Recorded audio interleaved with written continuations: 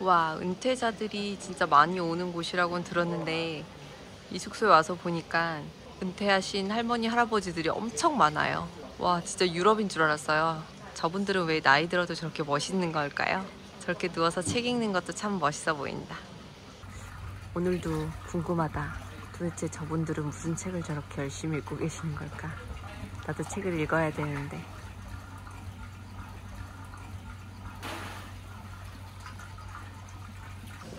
오늘도 조식 타임이 왔습니다. 이거 처음 먹어봐요. 피상고랭이라는 바나나 튀김.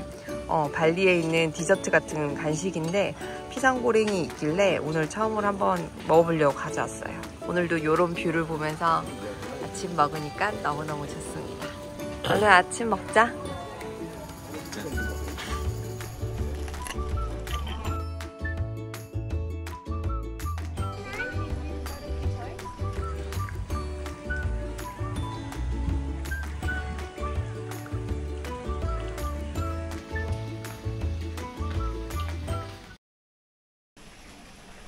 오늘 작업하는 공간은 저희 호텔 여기 수영장 앞에서 작업을 하려고 왔거든요. 일단 오늘 다리오 남편이 1차 편집해 놓은 우리 영상을 같이 보려고 하고 있어요. 여기 새소리도 들리고 물소리도 들리고 아주 좋습니다. 어디 밖에 카페 가려고 했는데 너무 뜨거워서 그냥 숙소에서 작업하면서 수영하고 쉬려고요.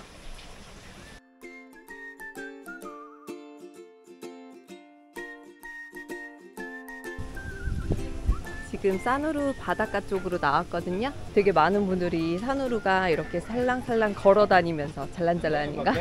걸어다니면서 이렇게 다니기에 정말 좋다고 한 게 이런 길이 많아서 그런 것 같아요. 이렇게 해안가 바로 옆에 이런 길이 워낙 정비가 잘 돼 있어가지고 이쪽으로는 어차피 오토바이나 차가 못 다니고 사람들만 이렇게 다닐 수 있고 아니면 자전거도 아주 천천히 다니라고 되어 있어요.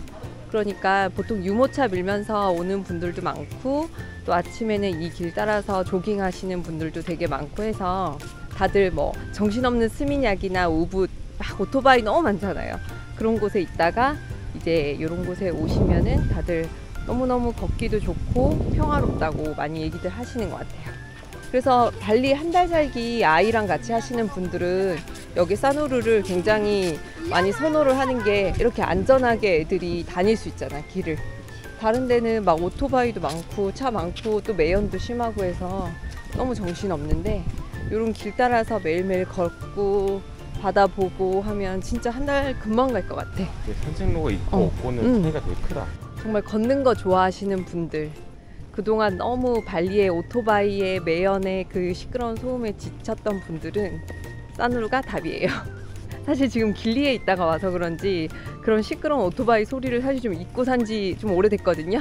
그런 매연이나 그런 오토바이 차 소리 별로 많이 듣고 싶지 않은데 여기 사누르에 오니까 진짜 평화롭고 너무 좋은 것 같아요.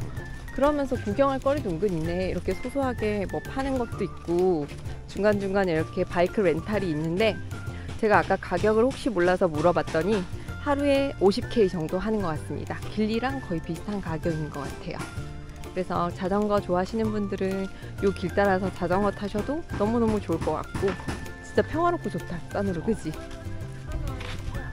자기야, 이거 길리에서 봤던 그 나무다, 그지? 진짜 파라솔 같이 생긴 이 나무. 나 이 나무 너무 재밌는데 이 나무 이름 아시는 분 혹시 저분한테 물어볼까? Excuse me. What's this tree's name? 뚝바이. 뚝바이? Yeah. Okay, thank you. 이 나무의 이름은 뚝바라고 방금 저분이 얘기를 해주셨습니다. 진짜 엄청나게 시원한 그늘을 주고 있어가지고 보통 이렇게 선베드 위에 이렇게 많이 하고 있더라고요. 이건 뭐야? 귀여운 꼬부기, 꼬북꼬북. The moonlight, the moon, yeah, the moonlight, the turquoise, the make the whole. 나이트. Yeah. 귀엽다. 와, 근데 이 길 진짜 너무 좋다. 진짜 오토바이 신경 1도 안 쓰고 그냥 이렇게 편하게 걸어본 게 얼마만이야. 베트남 때도 없었고 솔직히 발리 와서도 맨날 진짜 보도블록 다 깨져져 있어서 항상 바닥 보고 걸었잖아, 안 다치려고. 근데 진짜 이렇게 편하게 걸을 수 있는 곳 너무 좋다. 저희는 와롱꾸칠이라는 곳에 왔거든요. 여기는 한국인들이 많이 오시는 사누르에서 제일 많이 드시는 나시 짬뽀르 집이거든요. 저 바깥에 있는 서양 사람들 너무 신기한 게 굳이 매연 마셔가면서 저 바깥에 앉아서 에어컨도 안 나오는데 저 밖에 있는 게 참 신기해요. 정말 문화의 차이인 건지 항상 서양 사람들은 저렇게 매연이 나도 밖에 있는 걸 되게 좋아하고 또 햇빛을 좋아하고 우리는 시원한 데 좋아하고 그늘진 데 좋아하고 참 신기한 것 같아요. 자, 저희가 시킬 거는 B랑 C 세트를 시킬 겁니다.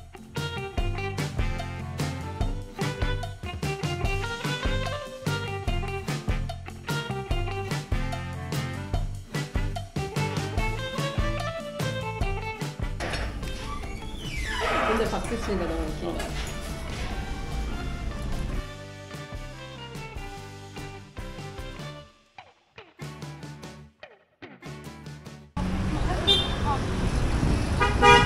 여기가 그 아이스크림 집인가? 맛있어 보이는 거 너무 많아. 자기도 한번 봐봐. 안 먹고 싶어? 몰라. 먹고 싶은 게 너무 많아서 못 고르겠어. 이거 어렵네.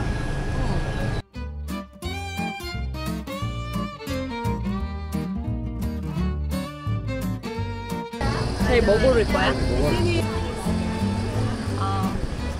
One waffle cup, please.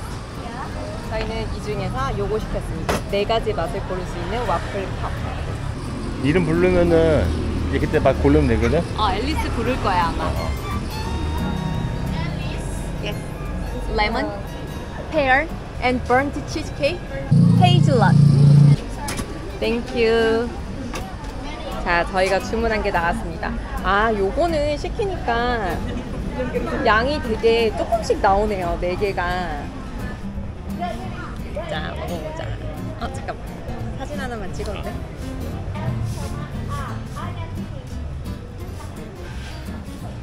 먹자. 이렇게 양이 적을 줄 알았으면은 더 큰 걸 시키거나 아니면 하나 더 시킬 텐데 지금 줄이 너무 길어요. 줄이 너무 길어가지고 또 주문하려고 그러면 엄청 오래 걸릴 것 같아서 간단하게 먹고 가야 될 것 같아요. 여러분들 여기 오시면 그냥 빅스쿱으로 크게 되어 있는 거 한두 개짜리 시키는 게 훨씬 더 추천. 왜? 네, 진짜 이 동네 사누르에 있는 모든 저희가 마트에 들어왔는데요. 너무 뿌듯한 게 있어서 여기 코리안 푸드라고 되어 있는데 아예 요 가장 메인존인 엔캡 자리를 한국 음식들로 도배를 했습니다. 참기름이랑 소불고기 소스 뭐 등등등 해서 없는 게 없어요. 진짜 여기서 한 달 살기 해도 충분히 맛있는 거 많이 해먹고 지낼 수 있을 것 같아요. 여러분들 사누르가 확실히 물가가 더 싼 것 같아요. 저희가 우붓에서 코코마트 갔을 때도 코코마트에서 파는 PL 브랜드 물이 4점 몇이었거든요. 그래서 우와 싸다면서 샀는데 여기는 2.99도 있어요. 1.5리터짜리가. 뭐 이런 비슷한 물이나 콜라, 과자 이런 것들 가격을 봤을 때 좀 여기가 더 싸긴 하네요. 보니까 라면도 확실히 여기 사누르가 훨씬 싸요. 한 달 살기 하시는 분들은 사누르가 정말 아주 좋은 여행지가 될 수 있을 것 같아요. 그리고 한 달 살기용 숙소도 보니까 잘 되어 있더라고요. 주방이 있는 그런 깔끔한 아파트형 숙소 같은 데도 많이 있으니까 한 달 살기 사누르 하시는 분들은 많이 도움이 되셨으면 좋겠습니다. 한참 걸은 끝에 다 왔습니다. 여기가 시푸드 가성비 식당이거든요. Hello. 오케이. 저희가 시킨 음식들이 다 나왔습니다.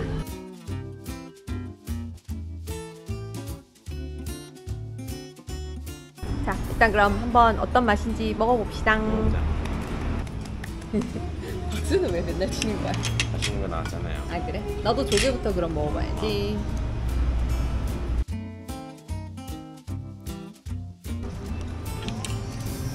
자, 저희가 지금 시킨 음식들은 초토화됐고요. 공깃밥도 총 3개나 먹었네요.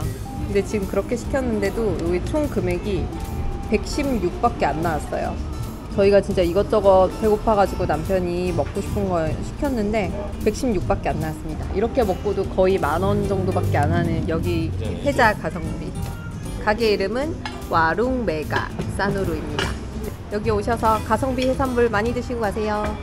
아, 진짜 든든하고 맛있게 저녁 잘 먹고 갑니다. 저쪽에선 벌써 해가 막 넘어가고 있네요. 밥 먹고 나와서 보니까 뭔가 하늘이 더 예뻐져 있네.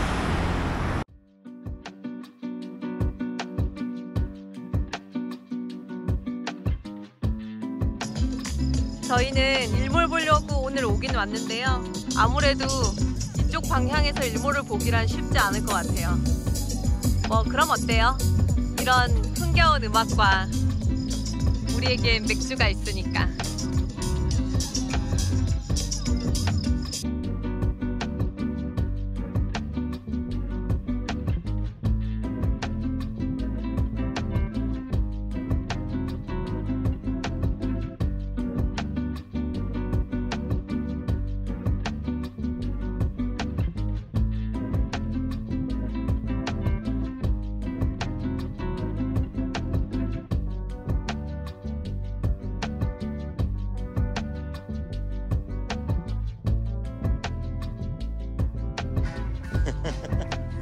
안녕. 지금 여기는 사누르 밤에 가장 핫한 곳인 것 같아요. 지금 저 앞에 신나가지고 춤추시는 분들이 엄청 많아.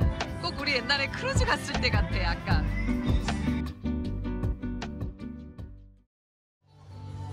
와, 밤 되니까 가게마다 조명이 은은하게 켜져서 진짜 다 분위기 깡패예요.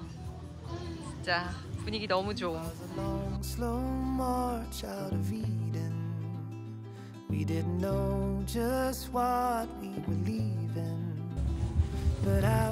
사누르의 밤은 낭만 덩어리네, 낭만 덩어리야. 와, 이 길은 밤에 와도 낭만적인 것 같아. 아, 진짜 밤에도 이렇게 조명이 은은하게 켜져 있는 게 참 낭만적이고 좋네. 나이가 들어도 이런 낭만은 놓칠 수 없는 것 같아. 평생 낭만적으로 살 거야. 나이가 100살이 돼도 낭만을 찾으면서 살아야지. 진짜 낭만적이다. What if we trip? What if we fall? What if we make a mess of it all? What if we throw a winning race? What if we lose the lead we had gained? 발리에서의 마지막 날. 한 달 진짜 재밌게 잘 보냈다, 발리. 근데 좀 더 있어야 될 것 같아. 한번 다시 와야겠어. 그러게, 한 달도 짧네. 내년에 다시 와야겠다. 그러게. 다음에 발리랑 호주랑 묶어서 와도 되겠다, 그치? 좋았어. 자기야, 저것 봐. 우리 지금 떠난다고. 구름도 발리 모양이야. 발리 섬 모양이다, 진짜. 그러네. 저기 우붓도 있고. 그러게. 여기 빠당바위도 있고. 요 밑에 울루와트도 보인다. 진바람도 있시오. 그러니까 우리 저 끝에다가 길리도 그려놔야 된다. 옆에 이거 길리 아닌가? 저기 이거 길리. 발리 섬 안녕. 즐거웠어. 다음에 또 올게. 그래, 금방 또 올게. 이제 또 보자. 너무 좋았어. 발리 한 달 동안 재밌게 잘 있다 갑니다. 안녕. 아, 진짜 말레이시아 첫날 맵습니다. 매워, 진짜. 쉽지가 않아요.